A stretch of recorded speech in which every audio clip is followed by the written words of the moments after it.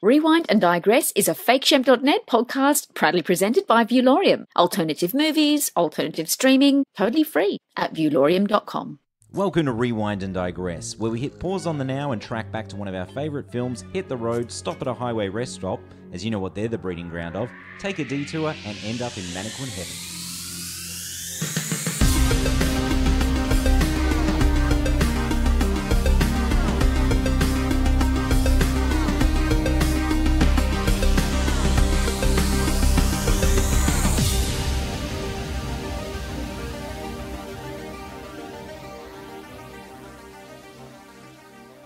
I'm Jarrett, and I'm with Glenn and Sean, and we're FakeShem.net. On this episode, we're rewinding back to 1979 for writer-director David Schmoller's vastly underrated, somewhat subversive, and completely unsettling Tourist Trap.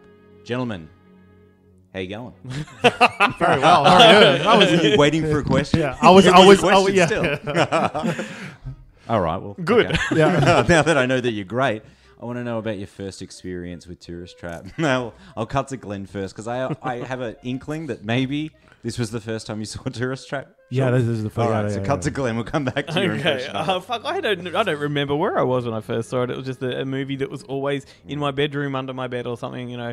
Excellent. Yeah, but I hadn't watched it in a long time, so watching it in preparation for this was like a trip down memory lane. Big time. Really? But I'd forgotten a lot about it too. So. Yeah, wow. Was it like, you sort of saw it when you were a kid or a teenager, you reckon? Or? I would have been, probably around 10, 11, 12, like around that age, most likely. You know, I was getting into this kind of shit back then.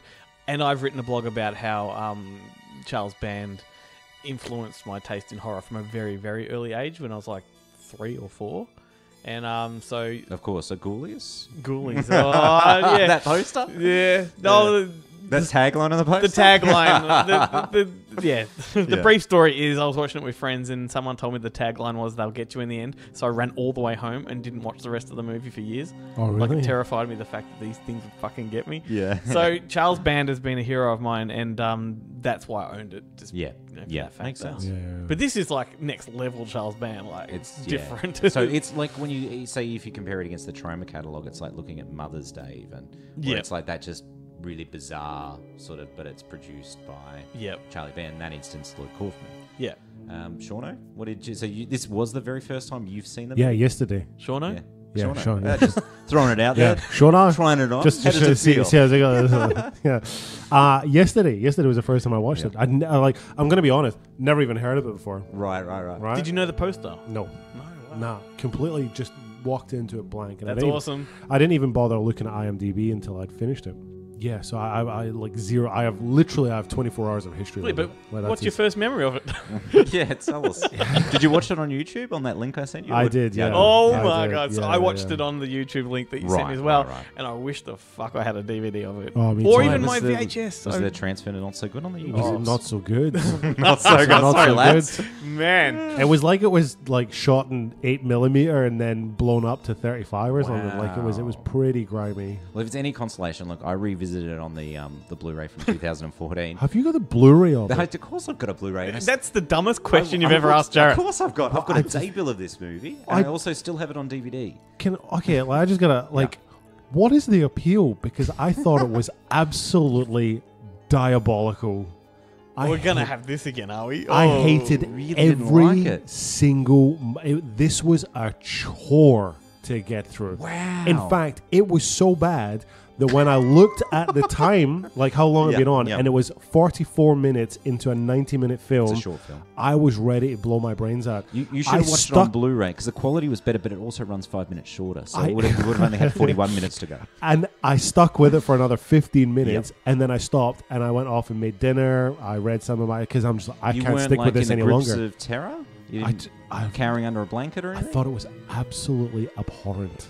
Right. I wish this was a vodka so you could see my reaction. I know. I have nothing he's stifling in his chair here. Incredible. So what is the appeal? Like from both of you? I've got a whole podcast about it. So prepare to, get ready because I'm going to sell the film to you. I don't know if it's going to make you ever watch the movie again. Well, before you do, let me just say, it's got that Charles Band stamp all over it, and that's the appeal for me. Yeah, I mean, it does. But it's terrifying too. It's fucking scary. It's creepy as fuck. Is it? I don't know. Maybe you've got Maybe you've grown up around mannequins.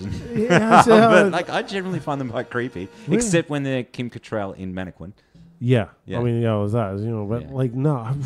No? No. All right. Well, look, I'll tell you about the first time I saw it. I don't remember. It was on VHS. My old man, I think we rented it out shortly after we moved to Queensland from Melbourne.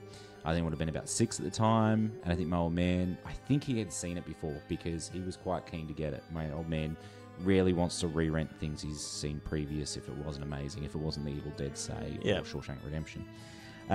So we rented it out, and I just as a six-year-old, I loved it. And I've grown up with it ever since, and it was always easy to get him back to watch that movie again. Could have been because Chuck Connors was in it, and he might have grown up with like the westerns on TV with Chuck Connors. So that was like when I first saw it. But that's not my favorite. I'm going to tell you my favorite memory of seeing this film. Yep. Is 2011. I got to see this film on 35mm at an all-night horror movie marathon in Santa Monica at the Aero Theatre where Donnie Darko and Sleepwalkers was shot. Like scenes were shot there. It was an all-night marathon that opened with Pet Sematary. Throwback to a previous sort of Rewind and Digress. Yep. Second film, Tourist Trap, amazing.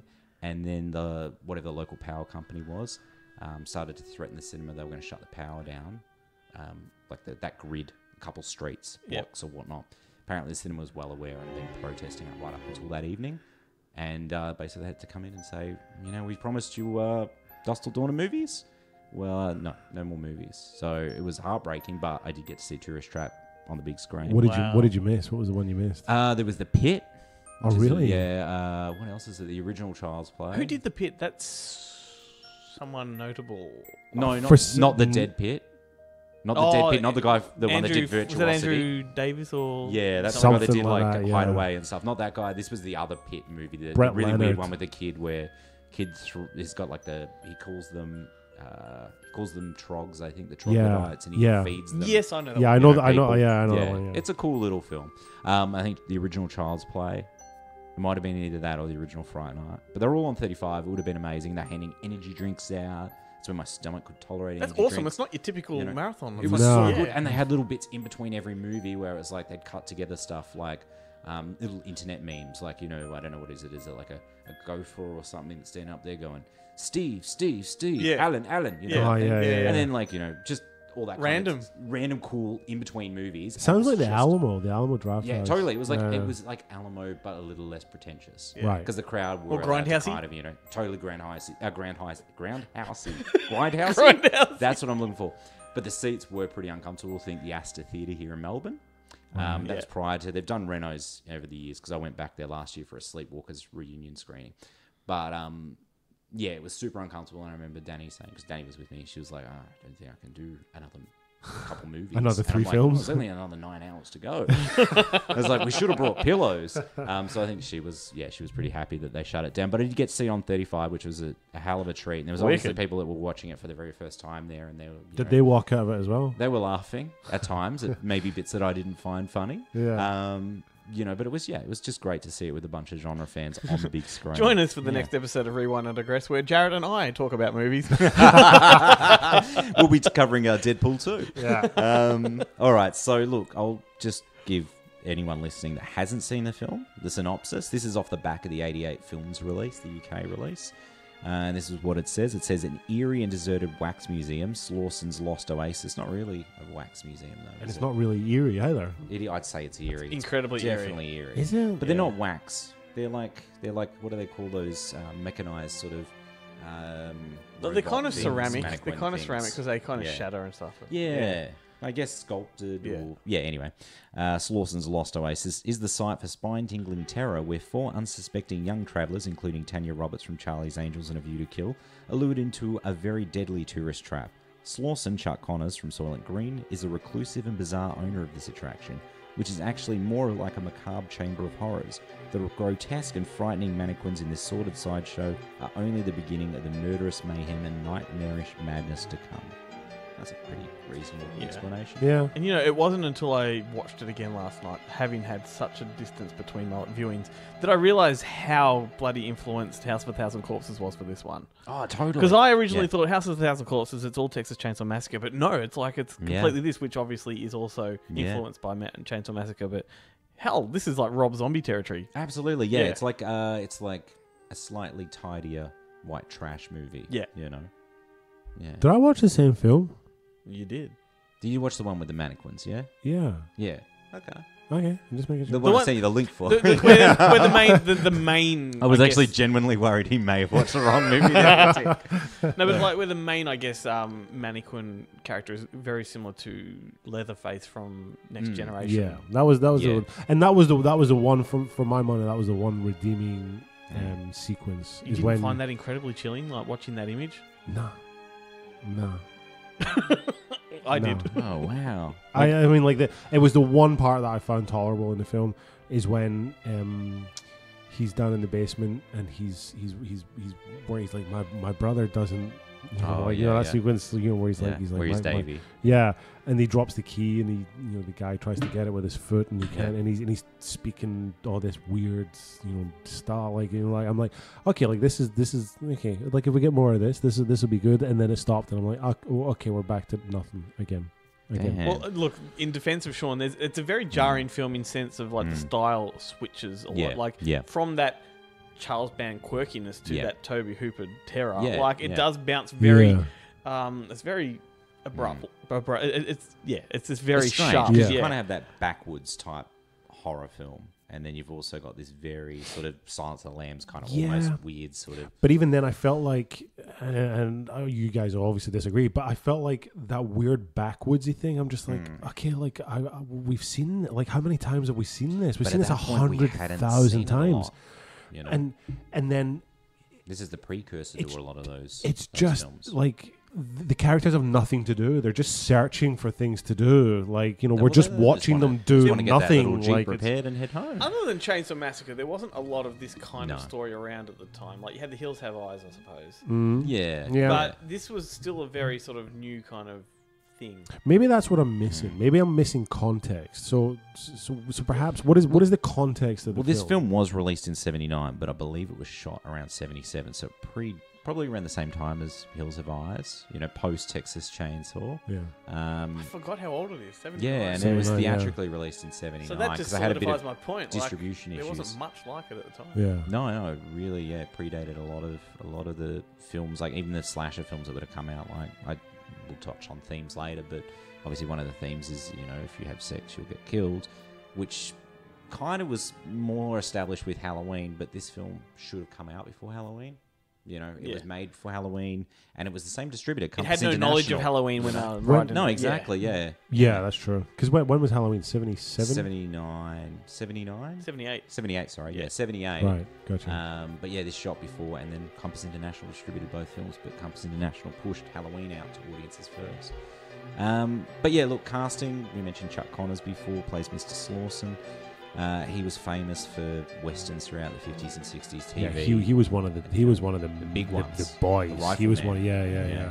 He was in Branded too, another short run sort of western series that was actually created by Larry Cohen. Yeah, right. Interestingly enough, and Glenn, I guess you might know him well from Old Yeller from the Disney film.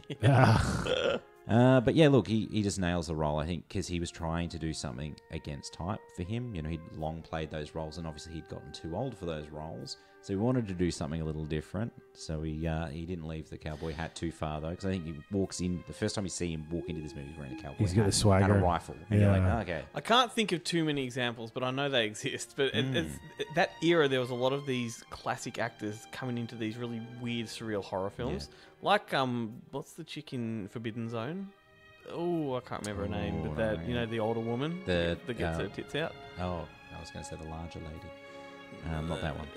Anyway, she was a very credible sort of Hollywood starlet in her time, and she came and did that. And then I guess Donald Pleasance in Halloween. Yeah, but I'm talking really quirky ones. Something that are a little bit. Well, for example, even the cook in Chainsaw Massacre, like he was a stage thespian before this, and now all of a sudden he's this zany character. But that era was full of those kind of moments where older actors that have sort of left the scene looking to reinvent themselves. Yeah, and they came back in weird ways like this.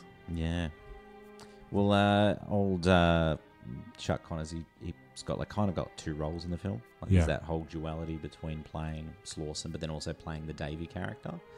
And something I want to touch on again, I guess I'm racing ahead about themes, is that it's unusual, but looking at the film now, obviously you've got that whole, you've got that transvestite character in Texas Chainsaw Massacre. And I say transvestite because he's definitely more feminine. Yeah. Whereas this character, it's really odd when he puts the Davy outfit on. He can be feminine, or he can be a man. He's got one of the mannequin masks with the sideburns. It's almost like he's like this kind And of the top hat. you know, in the top, yeah, in the Yeah. top Yeah. hat. It's like he's like kind of like a non-binary villain. It's kind of No, weird. he is. You know, He it's like adopts the persona. Isn't like, it weird that yeah. gender neutrality thing? But it was like an odd thing. But yeah, no, it's a strange. It's kind of this strange non-binary killer role, and also, you know, it's not totally a slasher. It's like a cross slasher backwards type, you know, movie. But you've got a killer that actually Supernatural. talks as well, and supernatural, obviously as well. Yeah. Yeah, but he Telekinesis. talks. Weird but, you know, dialogue, it's- weird it's dialogue, Very yeah. strange. It is weird very dialogue. strange. Oh, little girl, and things like that. Yeah. It's just, yeah, it's so odd. Like, Chuck Connors did an incredible job with this role. Who would have thought? You know, and he still plays the nice guy. Like, you can really identify with the Slauson character, and the Davy character is just hell creepy. We mentioned before that Tanya Roberts is in it. She went on to Charlie's Angel, View to Kill. One of my That 70s favourites, show? Don Coscarelli's The Beastmaster. She was in.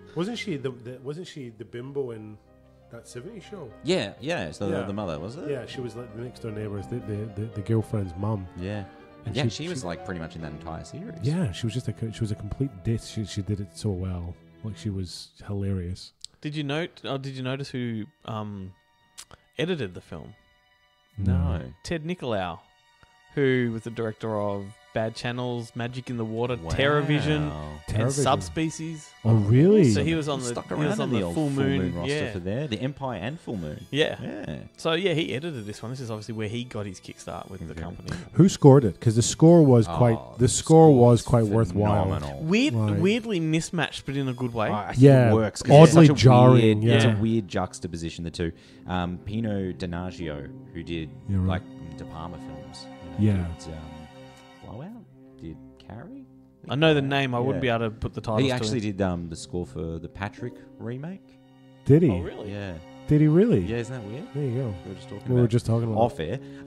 But yeah, like the score. Fuck, I love the score. It's like really whimsical and unsettling. It's so strange and offbeat, and because you hear those opening notes of the score right at the beginning of the film, it really sort of sets the scene. It's the opening that really makes it. That jars you right from the It get-go. is. It's totally is. And actually, there's a scene towards the start which I found hilarious, where they're sort of skinny dipping in the lake. yes. And I want to get your perspective, having seen it in sort of a better definition than what Yeah, we you've did. seen nothing. You No, still bec- see no, nothing. no, not the. No, right, okay. That's I what was you're like, focused yeah.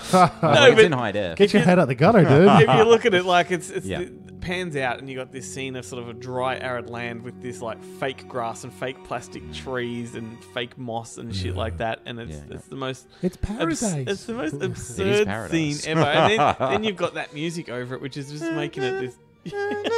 That's it. If you can only see my hands right now, I don't know what I'm doing. I'm Yeah, operating some strange I thought you were instrument. conducting. But I am conducting. But it does feel good. Crazy score. Actually, it's good that you brought that up because Pino's a famous artist, and in this point in his career, he's been doing De Palma films, been doing big films, and they kind of just lucked out getting him. He was in the States to do the score for Piranha. You're right. Because Joe couldn't speak Italian, and David was, spoke Italian and English fluently. He acted as an interpreter for the two, so helped, Joe work with Pino on Piranha, and he kind of spoke to him about doing this film. Yep. The only thing was the budget of this film was $300,000, but he agreed to do the film for $50,000. So a seventh of the budget is actually Wow. the score for the film, and Charlie Band brokered the deal, and he ended up doing the score for the film. So the $50,000 included, composition, all the artists to perform the music and that. But they lucked out with it. I mean, it's one of those standout features. It's a really creepy. It score. absolutely is. Yeah. It's one of those ones, like I do get a lot of scores on vinyl, and as much as I love that score, I just don't think I could listen to it without the film because it's just too wacky. It's like I've got Greasy Strangler on vinyl, Yeah. and putting it on, it's it's fine to listen to one track, but when you listen to the whole soundtrack, and I agree. Without the visuals, it's just too Going much. back to another fiction podcast, the Candyman one. It's the same thing. Like I will listen to Philip Glass's score, but I get and it contextually inside the film, it makes the film like much deeper, richer, all that. But I can't get through 6 minutes of it and listening to it in my headphones. hard Just to doesn't. listen to. Yeah, Some it doesn't are work. just Yeah. without the film. Some of these scores just don't work. Don't work, And yeah. if they're particularly wacky like this one, so I've held off buying it. I mean, it looks fantastic. Like it's amazing artwork, and I'll probably, if I pick it up cheap one day, I'll just buy the bullet and it'll just sit on the shelf. It's not like it'll lose value because I'm sure there's a lot of diehard fans out there like me that, if I choose to part with it. Going back to casting, I'm going to mention it's probably more production design because, you don't really cast a car, but a fucking interesting choice of car that I only noticed for the very first time going back and watching this. Yeah. The little Jeep at the start. Yeah. Did you know what that is? It's a Volkswagen Thing. The have Thing. you watched? It was on Jerry Seinfeld. Yes. I'm getting comedians in car cars. getting coffee with Zach Galifianakis. Yes. He goes and picks him up in the Volkswagen Thing. So I had seen this thing over time, but I had not realised it was a thing. And then when I watched Tourist Trap, I'm like, you got to be fucking kidding. I just watched that episode a couple of weeks back. Yeah. If anyone that doesn't know what this vehicle is, it's a recreational vehicle you could use to take to the beach or on the adventures or whatnot, but it's actually from World War II. It's like German Nazi. Nazi transportation. So it's a pretty handsome wacky. vehicle. It is cool. Yeah, yeah. And I mean, It's a retro cool. Yeah. They sort of talked it down on the Seinfeld program, but it did actually, they manufactured it from 68 through to about 83. Yeah. Into the US. So I mean, that's pretty cool. It was bigger than what they were. There was a market. It's a pretty for good it. run. Yeah. But yeah, anyway, so I just thought that was interesting. I'd touch on that. Trivia: Jack Palance was actually considered for the role. And I can see that. Yeah. the director actually met with Jack to do it, and they spoke about it, but then he ultimately turned it down. So, He had issues with lots of movies that he's turned down. He had big bone of contention with Natural Born Killers. Right. He was originally going to be Tommy Lee Jones's character and really? pulled out at late notice Right. just because of the content. It's like, did you read the script, you I know. dickhead? Which is weird because Jack Palance was always in violent films. Yes, he was. Even when he was budgeting over to Italy and all that. And not long after this one came out, he did Alone in the Dark. Yeah. Oh yeah, super violent. But what a cast! Yeah. Jesus, Martin Landau, Donald Pleasance. Yeah. Fantastic cast. That would be a great one to revisit sooner or It later. would, totally. Another little bit of trivia, because I like to bring up the bits of trivia that I gather from the audio commentary that you don't read on IMDb, that this generally isn't on a Wikipedia And that we page. wouldn't know because we Yeah. don't listen to this Yeah. commentary. Exactly. Well, Because- Sean's definitely not going to know any of this. I'm interested to hear Finding the out trivia these though. factoids gives him a deeper appreciation of the film. He goes, "Fuck, maybe it is all right." I'm gonna Maybe watch it there's- again. yeah, I'm gonna Maybe I have to could try. have had Jack yeah. Palance in it. Maybe it would have been better. But Maybe that's the still big all right. mistake was YouTube. Maybe the big mistake's Yeah. just with me. There obviously seems to be a big market for it. There obviously seems to be a big fan base. Well, that's the funny thing. Like, it's one of those sort of horror films I grew up with that, when you talk to other horror fans, maybe they'd heard of it. It was pretty obscure until it kind of came out on DVD and found an audience again.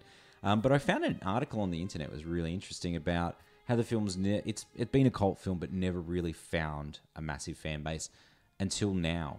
And they said, like, in the last 5 years or so, this film is really popular with millennials. Yeah.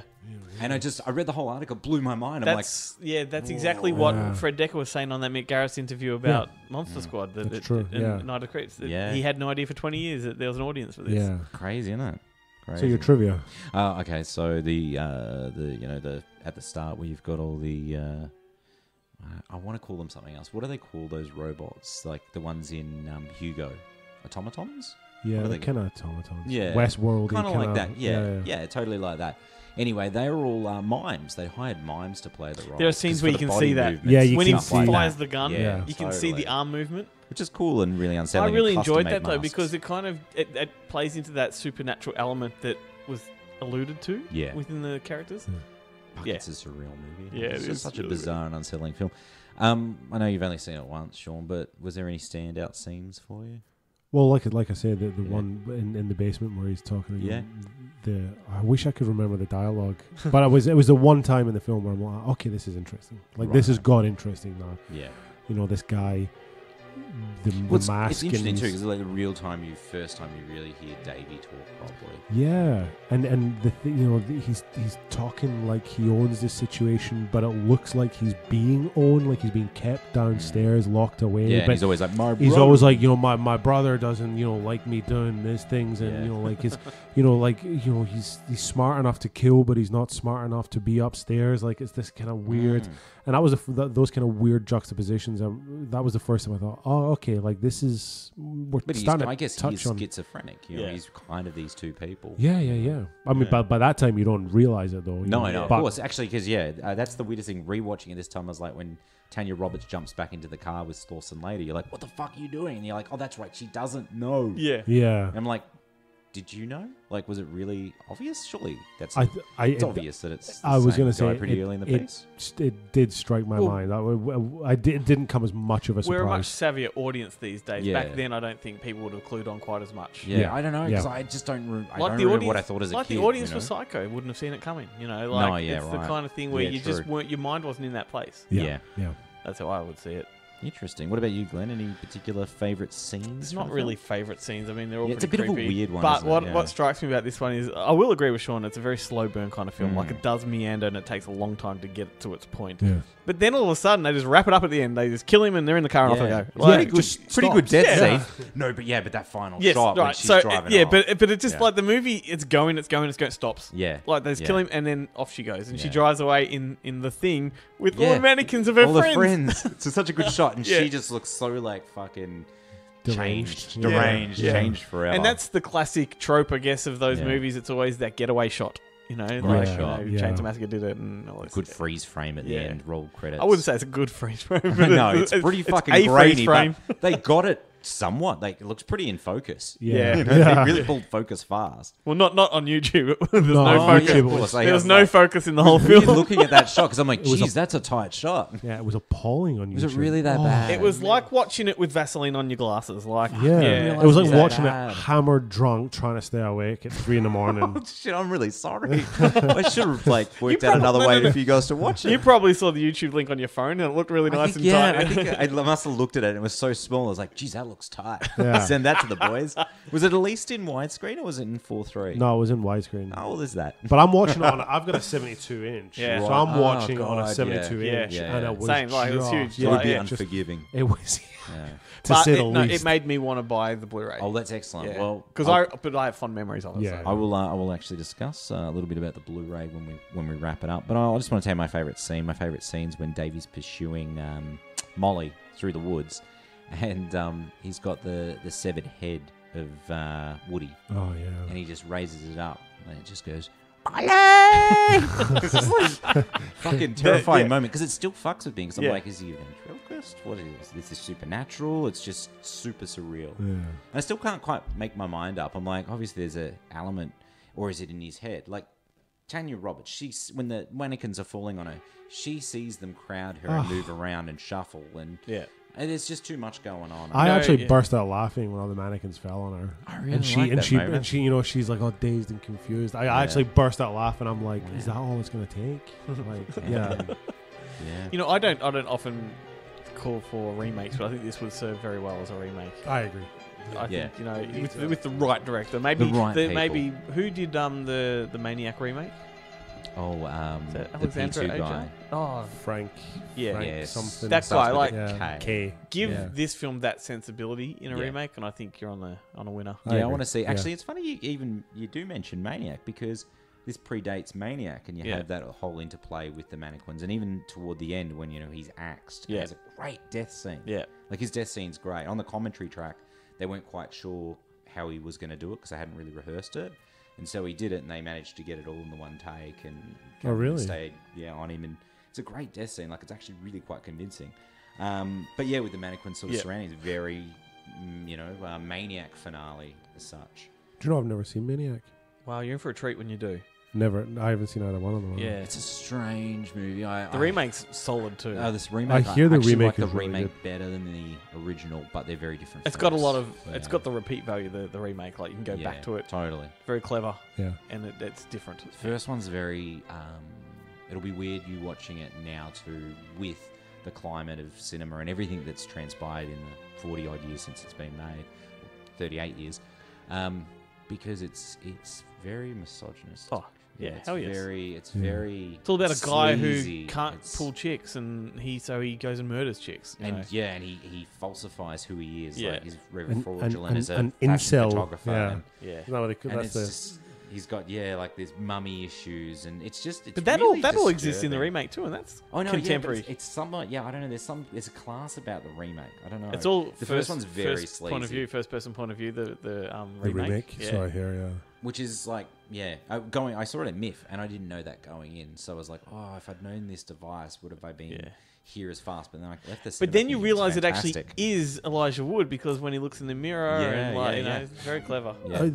because the other point of view one that I watched was Hardcore Henry. Oh, Is yeah. that? Still haven't seen that. Yeah. Oh, that It's is a torturous. trial. That's a It's trial. a shame, isn't Oh, I like, enjoyed it, but what a it's missed arduous. It's very arduous. yeah. I mean, like the short that it was based on, that 10-minute short Yeah. that did the rounds. Yeah, and the right length of I time. mean, holy moly, but it doesn't work pulled out to 80, It would work if you 85 had a minutes. VR. Like, Yeah. Yeah. It's complete Yeah. immersion. Yeah. in it. Yeah. Totally. Yeah. Totally.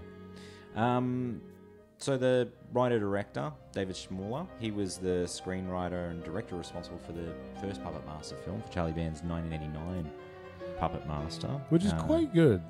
Yeah, no, it definitely has its merits, and it has that but old you can guy see that Puppet I like Master in it. this. Well, see, that's what I was going to That say. old guy from Forget Paris and from Yeah, what's his Monkey name? Trouble. Yeah. Yeah.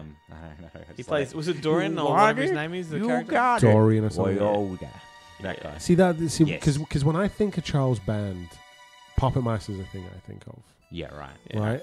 And I for some there's just some disconnect where I can't see the similarities between this in Charles Band's catalog. Well, if you look at some of the Empire stuff, I mean, it all is pretty similar, with the exception of maybe this movie. Because yeah, look, there's not a great deal of humor in Tourist Trap, as opposed to a lot of the other Charlie Band Empire stuff or Full Moon. There's always I more reckon of a there's sense of humor. heaps. I reckon there's heaps. I think there's a subversive sort of sense of humor about it, but I think some of the more of the other Empire or It has Full got Band's gags. a bit more. It has got yeah, gags.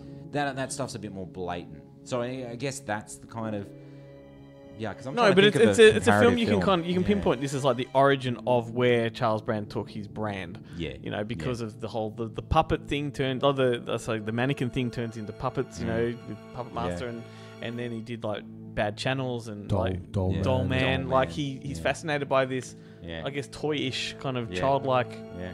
atmosphere. And that's the thing that's scary about this one, is that the mannequins, like, they're very toyish. They're like little China dolls, you know. Totally, and yeah, and yeah. You know, there's a lot of innocence. Speaking of like kid friendly, it's got a PG rating. Well, common mistake. But Yeah. yes, PG in the States, Yeah, which that's is what I why mean. they think sank it, because people wanted to see R-rated horror. But the weird thing is, though, I am convinced to this present day, because yes, I've checked the classification board, it was passed as an M for theatrical and M for home video. Daybill says M, but I'm fucking 100% convinced that the actual original video cover actually All had right, the US set a rating challenge. PG on it. Set the challenge. Really? If Gotta anyone has find got someone an that- original yeah. R-rated version of Tourist Trap, Tourist Trap and whack Take it a on picture, our, whack yeah. it on the comment Yeah. section of our Facebook post for this podcast. Yes, PG rated, or whether it's M, one or the other. It wouldn't surprise me if it was Yeah. PG. It really no, wouldn't. Yeah, that's the because weird I thing. don't just- think. Yeah, I'm not sure. Maybe they used the US art and it ended up on the Aussie video jacket. Because PG films can be quite creepy. I give you The Witches, right? Mm. For a PG-rated film, that conjures a great deal of atmosphere. It's scary, it's scary for kids. It's even scary for adults, So it wouldn't surprise me if this did get a PG, because there's nothing But once really again, you've got a explicit decade in it. separating them, like it's a Oh, different yeah. sensibility. I agree, but what I'm saying is there's the possibility that it could have been rated a PG. Well, in America, it definitely would have been. It PG, definitely yeah, was. Definitely. Yeah. And that was because that would have been before the introduction of the PG-13. And the famous rating. story of Yeah. Chainsaw Massacre almost being PG if they had have rated it based on what's on screen, but Yeah, it was the intensity. crazy. The Intensity, yeah. intensity yeah. that, and That this set one, it I would apart. say maybe the Mm. intensity drove it. Yeah. Fans thought it was much more Totally. terrifying. The Totally. intensity's stuck a problem with horror for the longest time, isn't it? Because when Wes Craven did Scream back in '95 and he put it through the ratings board, didn't he have to go through like 14 different cuts or something? And he took out all the blood, and on his last trial, when he went through, that was what he said. They're going, nah, you got to cut it down. He says, there's nothing left to cut down. I can't. And that's what they said. They said, no, it's not the blood, it's the intensity. You got to Yeah. cut down the Yeah. intensity. Yeah. And that's where Scream ended up. So he That- put the blood back in, tried to take out the intensity. Intensity makes a horror film. That's Exactly, the best part. that's the best part of that's it. the Yeah. strength of a film. That's Yeah. the strength of a director. Yeah. If you can achieve that. Look at High Tension. Yeah. That's predicated on that idea. Yeah. Yeah. Also, the director, David Schmoller, he is responsible for one of my favourite Klaus Kinski films from the mid-'80s. I know the one you mean. Yes, Crawl Space, yeah. Crawl Space, absolute classic. Wasn't there was I had like a Region 4 DVD release Yes. of Crawl Space that went for 60 minutes. Oh, Whereas What? I look it up, it says like 70 minutes, 80 minutes. yeah, or it's a something. short one. It's Yeah, about but 70 odd I minutes. could swear yeah. the back of the jacket says Could've. 60 minutes. Because you know what? Like, because Take the credits out, and that's probably all it is. Well, it could be PAL, so it could have sped it up by true. It's running at 25 frames as opposed to 24, so it would speed the film up. I assume you don't have the disc anymore? No. Right. It might only be like 72 minutes. It could have very well fallen down 67 or I sold that one at the Fitzroy Film Fair. There you Did go. you really? Yes. Classic film. Then there's interesting backstory about the director having worked with Klaus Kinski on how much trouble he was. I mean, he's intolerable. Absolutely. And he made a documentary in, I think it was like 1999, that's on the Crawl Space Blu-ray, the US Blu-ray, but you can actually watch it on YouTube. I'll send you the link. Please it actually looks all right. Yeah. I mean, it's not that bad. Runs at about 8 minutes, and it just talks about his experience of having worked with Klaus on the film. It is fucking hilarious. And he's directed it, David, the director, and he's on camera talking about the whole experience, and it is hilarious. Next level. Yeah, it's really, really funny. And I mean, if you're a Klaus Kinski fan, you should probably read his autobiography because that's fucking mental as well. Is it? It is insane. Everything's super sexualized, and it's the ramblings of a pure madman. Yeah. I mean, there's a lot of great stories about how crazy he is. There's a lot of horrible stories about some potentially awful things that he did, particularly with his children. Yeah. But this book is just madness. It's an autobiography, and it's just like how much of it's truth and how much of it's just pure fantasy. I don't know. Deranged musings. It's fucking amazing. It sounds it's a stunning read. If they should make that into a movie, they couldn't. It'd be a HBO series, and I don't know if you could even. Who would air play on HBO. Klaus Kinski? Oh dear God, who would you get? Defoe? Well, he's already done the. He's already Shadow of a Vampire. Yeah, has to be someone probably with a little bit more youth. Who though? It's a good question. It sounds like Joe Esther has his biography, Hollywood Animal. Have you read that? No. You know Joe Esther has. Yeah. Hollywood Animal. Screenwriter, Yeah. Showgirls. Next level stuff. Like that would be a great. That is be off the chain. That it's a solid book. It's about 700 pages. Hollywood Animal. You can pick it. You can get it in Booktopia or something for $10 or something. But it's so worthwhile. Like the stories this guy tells you, because he's Hungarian.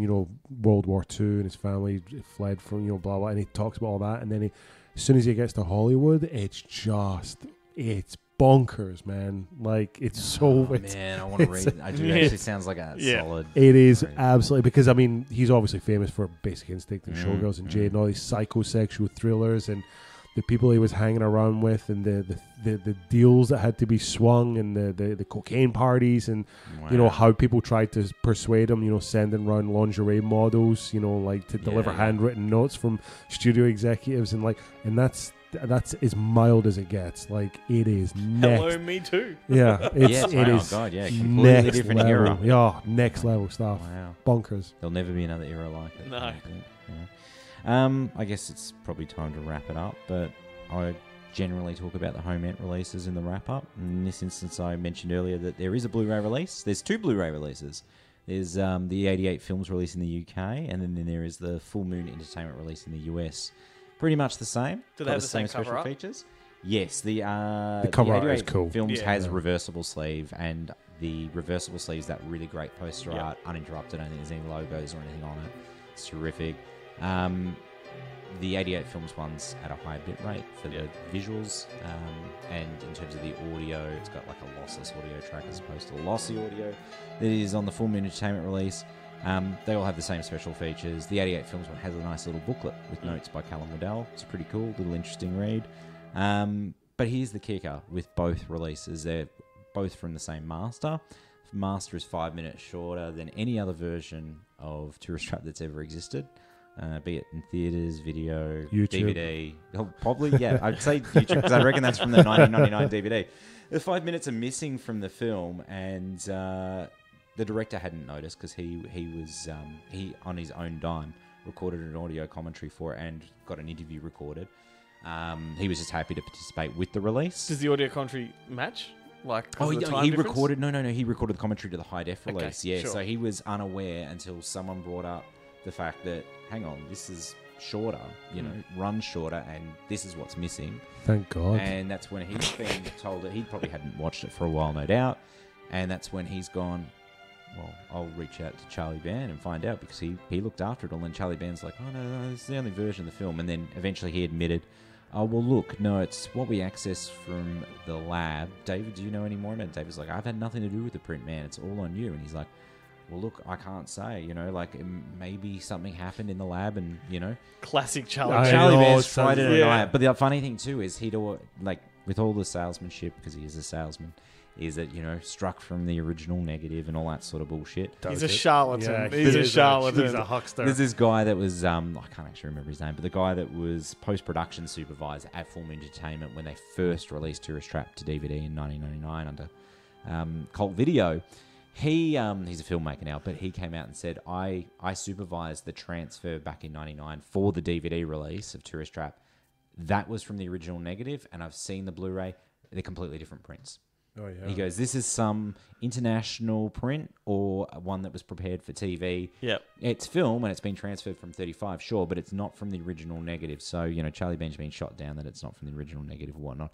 Who knows where the fuck? Well, that's what I was going to say. Then where's the 5 minutes or where's the original print? Well, yeah, that's it. Well, his theory about the original print is a perfect Charlie Band story. Is he thinks that Charlie Band hasn't paid the lab that's holding it, and so he can't get it out because he hasn't paid his lab bills. Good. So they're holding it, so he's accessed another print because this is what he can get a hold of. It's weird too because look, it's missing 5 minutes, but in a roundabout way. Some scenes are slightly longer in this version, some are shorter. There's slightly alternate shots. So clearly, this was like. Does it affect an the alternate outcome of the version. film? Do you reckon? Absolutely not. Yeah. I don't think if you don't own this film in any format, you should buy the Blu-ray because it's pretty much the film. It doesn't matter. You're not missing anything. If you own the DVD, hold on to the DVD, and Charles Band does those things. And doesn't expect people to catch on. When he did the VHS releases and said they're like authentic, I found 500 video covers in my bloody warehouse, from the 80s, and I'm going to sell them, but I don't have the tapes. Yeah, but then that was proven they were all newly photoshopped. Yeah. The other one I like too is someone went up to him at like a convention and had sculpted a Ghoulies, statue for him. Check this out, it's a present for you. And Charlie loved it so much that he went and got 500 of them made, replicated, without this guy's permission or anything, consent, and then sold them. Yeah, Charlie Band. Yeah, absolutely. Yeah, he's a mercenary. And to think he's my horror hero. He's great, man. Like he's like the... We need charlatans in the film world. Totally is. He's like Uncle Lloyd, but like... Uncle Lloyd... More shameless. Uncle Lloyd exploits people, yeah, but he's not a crook.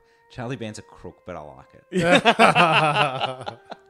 Well, lads, I think that's really it. Shauno, will you be running out and buying the Blu-ray?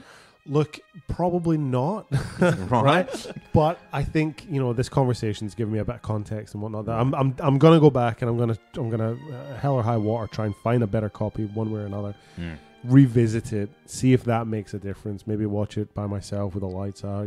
See if I can conjure some of that magic. Crank the sound. There's obviously something there that I'm not getting. It could be because of the bad transfer. Yeah, I doubt it, but I'm willing to give it the benefit of the doubt. Give it another go and watch this space. I'll get back to you. Easy. It's good stuff. Excellent. Well, all right, lads. Quick shout out to the Screaming Meanies who do our intro and outro music. Thank you very much. And if you enjoy the Screaming Meanies music on our intro outro, you can check out his Bandcamp page. And thank you, gentlemen. Thank you. Sir.